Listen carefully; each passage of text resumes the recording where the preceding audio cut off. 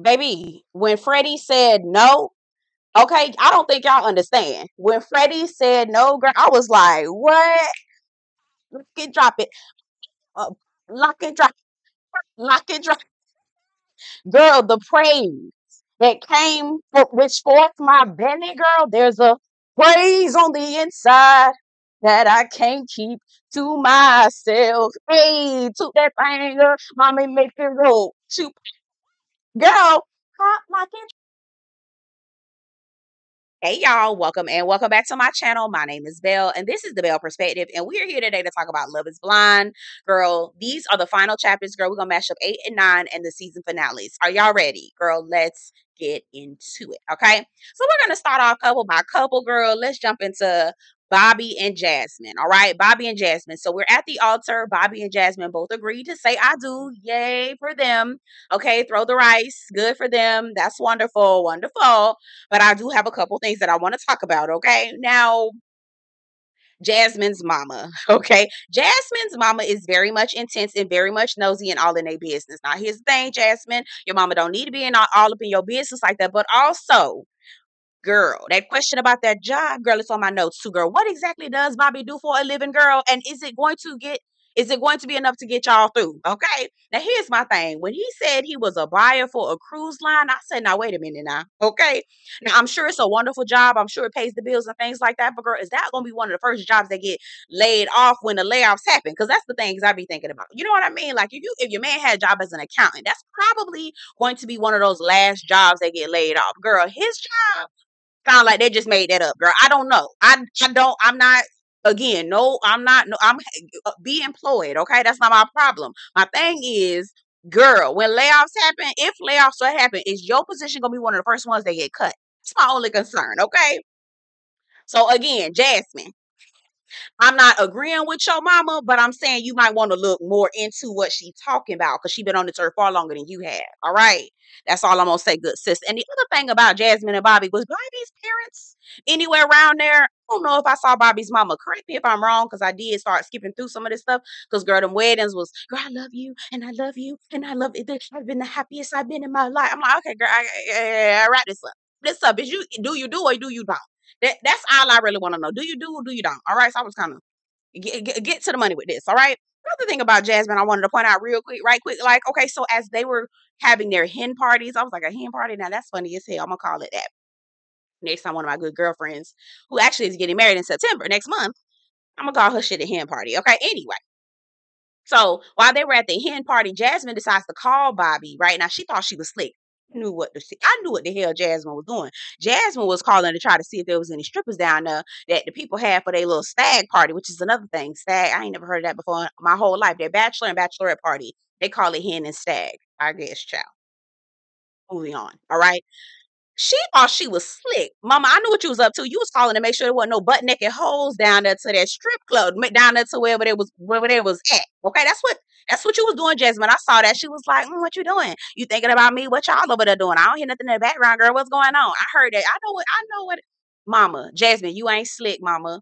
Jasmine is very insecure. She might want to rope that up pretty soon, get some healing because girl, if we hear any more stories about her hunting Bobby's profile down from damn 2010, girl, I don't want to hear shit else about that girl.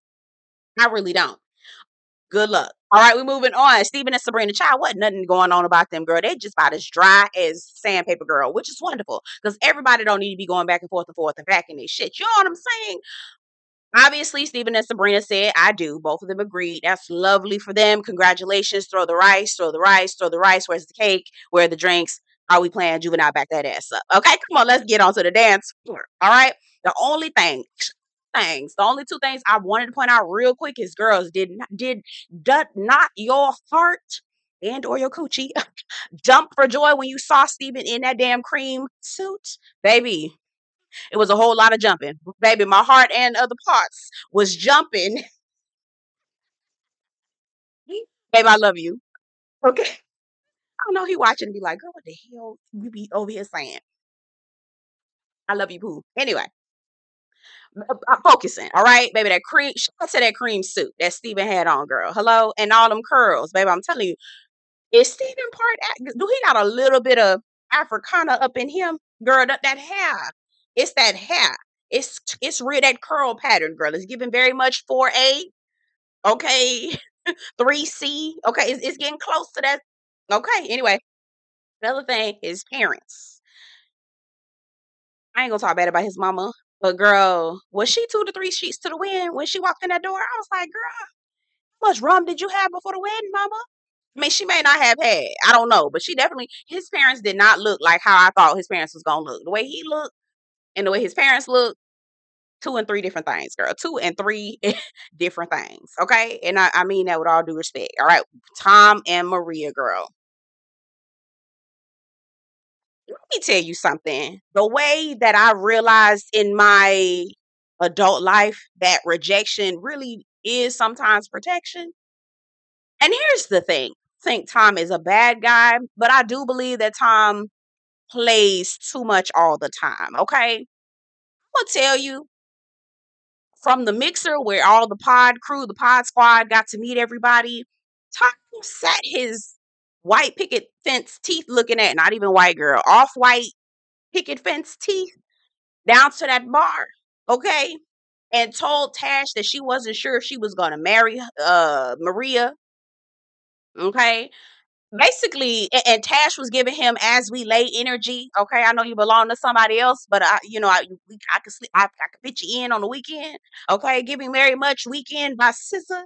Okay, she was giving him that type of energy. I knew right there. I said, Tom, no, go on and tell these people you're not interested in Maria like that.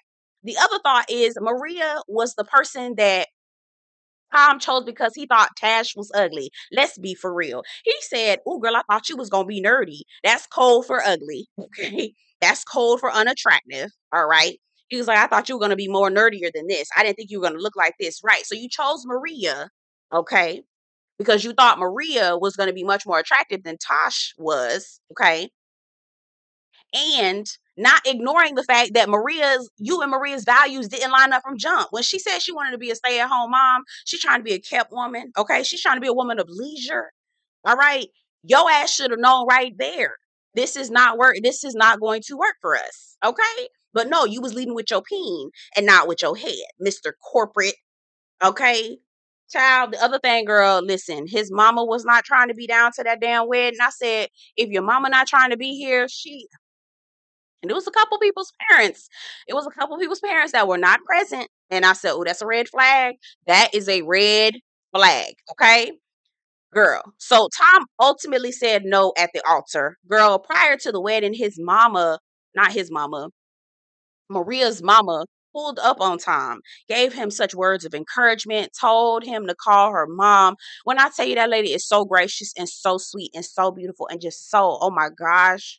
Like, ma'am, do you want to adopt any additional children? Because I would gladly be accepted in your family, okay? That lady looked mortified. The Tom told her no. The Tom told Maria no in front of everybody on God's green earth. No. And then later on, getting in the car in the one-on-one, talking about ultimately our values didn't align. Girl, why the hell you ain't say that shit? Girl, the way I would have beat the brakes off of him down to that altar, girl, took the jaws of life to get me in his. I ain't gonna say nothing. I'm gonna keep on going. I'm gonna be quiet. But it would have taken the jaws of life, taken a jaws of life to loosen my hands up off of his ass. Do you hear what I am saying to you? Because boy, you didn't have to have me come all the way down here with this makeup on. Okay, I done put my good Spanx on. Okay, I done put on this dress here. I done pulled my hair back, baby. I done got up. I ain't even hardly slept a wink, nigga. And you got me down here, baby. Take the jaws of life to keep me from loosening my hands up off your ass. That's all I know. Okay, we're moving on to Demi and Ollie. You know what? The situation with Demi and Ollie, here's the thing. I think it was some projection happening with us. Okay, ladies, let's be for real. I think we were looking at Demi and we were projecting. I think we were looking at Ollie and I think we were projecting. Now, while I also know that I don't trust Ollie worth a damn, and I don't, and I still don't, and I'm very proud of Demi because she said I don't. She walked away at the altar. Praise the Lord, because something in my spirit wasn't right about Ollie. But I also feel the way that they got to the altar was very much, y'all check y'all traumas at the door. Okay. I'm not saying that you didn't have the right sense to side eye Ollie, but I'm being honest. I feel like we was laying it on. I really do. Anyway, they at the mixer, the only thing that I picked, this is episodes 8 and 9. Only thing that I picked up at the mixer that made me think, nah, Ollie is not for real, is when Charlotte came. Charlotte was over there breaking up homes before she could even say anything. I said, oh, girl, I know that's right. Now, Charlotte is absolutely gorgeous, girl. Okay. She was breaking up 2 and 3 homes, girl. Oh, God. Okay. Good for you, Charlotte. But when Ollie said, ooh, Charlotte is maddening and all these different things, he was like, Demi fired too. I was like, nah. Yeah, nah, brother. That's when I knew that it wasn't there. And I'm glad that Demi went with her heart, because I think ultimately Demi was like, we went 3 days and he didn't reach out to me. He didn't say anything. Ollie's mama wasn't nowhere to be found. I was like, where is your mama, boy? His daddy was there. The quiet as his cat. I mean, was that really his daddy and not his uncle or his older brother or something? Like, where is your parents? This is one of the biggest days of your life and your mama nowhere around. Mm, I don't know about that. I just didn't trust Ollie. I'm not even gonna hold you. I just didn't trust him. He gives immature. Now I will say I like the way he handled it, because Demi was like, "Nah, I ain't gonna better do this." Now both of them kept saying, "This isn't the end of Demi and Ollie." But I mean, how do you come back from this?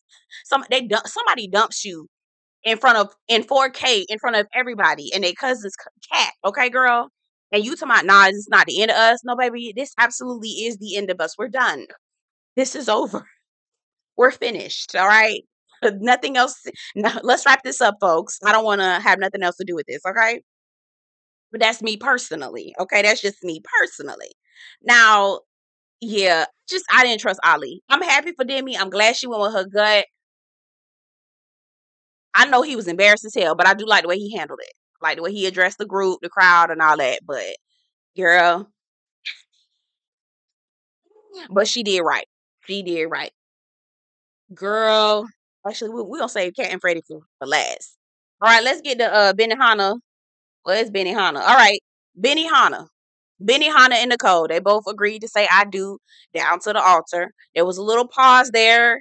Nicole was giving Benihana the stare, or maybe that was editing. I don't know. Y'all, okay, I'm happy for Benihana, but that Nicole girl, I still got my good eye on you, child, and I don't know if I too much care for you, girl, because, girl, back to episodes 8 and 9. All right, now Sam sauntered his ass up in that damn pub or whatever they call it down there, okay? And told Benihana that you, Nicole, was trying to put that good puss on him and he ain't want it. Okay? Now I believe the only reason why Sam turned down the puss is because I ain't gonna go there. I'm gonna be quiet, but him and Kat are the same person. I believe both him and Kat have that same complex about people that are darker skinned with melanin, if y'all know what I mean. Okay. I believe they both suffer from that same mental illness. Okay. Y'all know where I'm going with that. Anywho, all right. Now Sam done went down to that damn lounge and told Benihana that Nicole was trying to put that good puss on him and he decided to turn it down. Now here's the thing. He also went to Nicole and asked her, is this the reason why you didn't want to marry me? And I said, Sam, the way that this is such a raggedy this is the when I tell you this is a bullshit ass move, you's a bullshit ass man for doing this bullshit. Okay.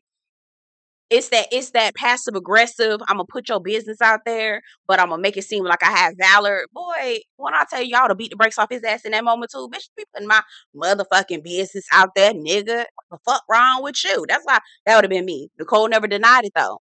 Okay. So the fact that Nicole was trying to put the puss on Sam, but was trying to act like she taking it slow with Benihana. Okay, she want to take it slow before we had a physical connection. I want to do this, this, and this, and this, and this before we do all that, and that, and that, and that, and that. I'm like, Nicole, girl, sure. Got my good eye on you. I don't trust you. I don't think you right, but it ain't my business, and y'all already said I do, so good luck. Throw the rice, throw the rice, throw the rice. Moving on. All right. Baby, when I tell you and Freddy said no to that bitch, I said,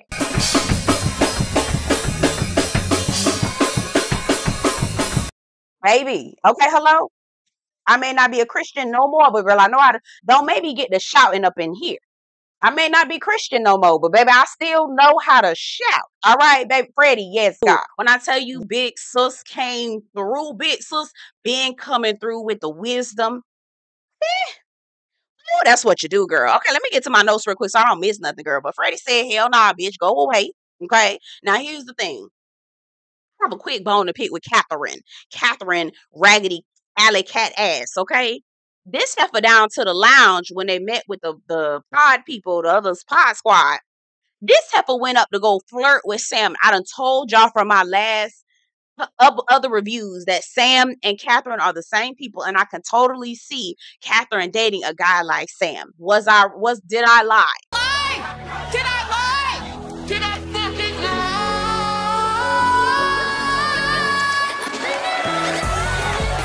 Did I lie? Okay. 1, 2. So Catherine getting all up in her feelings because Freddy done said that Charlotte is pretty. He said it twice, but we're forgetting the fact, I guess she's got selective amnesia, that she also said that Sam looked like her ex-boyfriend. Now, what the fuck do you think that means? Put 2 and 2 together. You think Sam is attractive because obviously your ex looked like him, right? She get pissed off. She go over there to start flirting with Sam. Girl, when I tell you, it would have took the jaws of life to keep me from whooping her ass. Girl, no ma'am. Bitch, I was like, oh no, man. The girl, I was going off on the screen, girl. Okay. She get to flirting and giggling and carrying on and all this other stuff and word on the curve, girl. We gonna see it at the reunions that they was actually dating, child, but it makes sense because they the perfect people for each other. They fucked up, okay? All right. Got the nerve to tell Sam, catch me around. I'll be in London, whatever y'all, pull up on me or whatever. All right. She sees the ring that Nicole gave back to Sam because when he originally proposed to Nicole, she looked at the ring to myself. I'd rather have the ring you tried to give Nicole than the one that Freddy gave me. Yes, I have been there.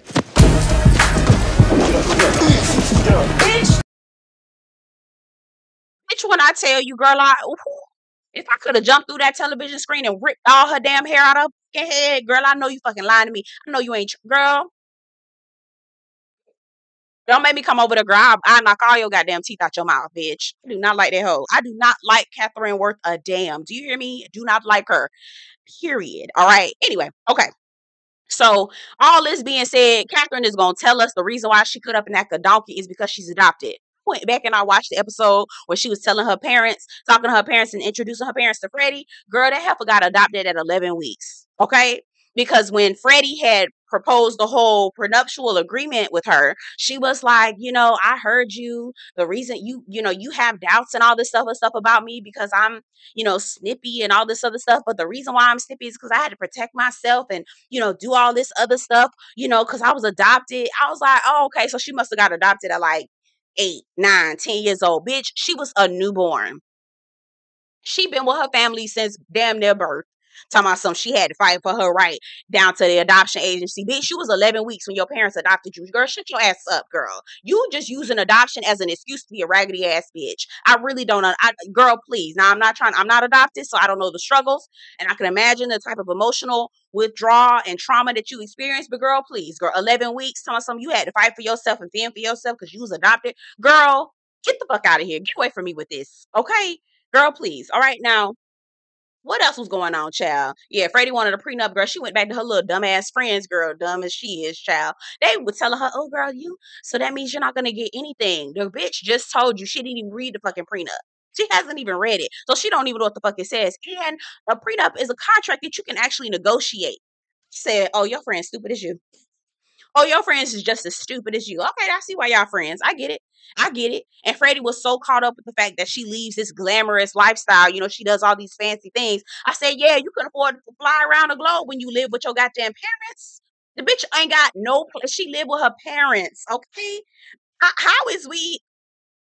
And I'm not shaming people that live with their parents. I'm not shaming. Not at all. What I'm saying is, how the hell she's supposed to be living this bougie lifestyle and carrying on when she live with her mama and daddy, girl? Yes, you can afford to pop bottles and make it rain in the damn club when your ass ain't got no mortgage.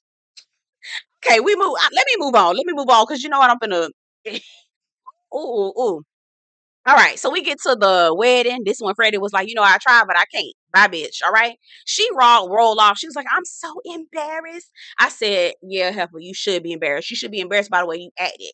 She basically was like, I'm not going to meet Freddie down to the altar unless I know for sure he's going to marry me. Right. And I ain't even gonna hold you. Freddie did it so smooth, girl. Bought her some earrings and everything. She was wearing the earrings. She thought he was gonna say, yeah, for real. I said, oh, girl, that's a parting gift, girl. Bye.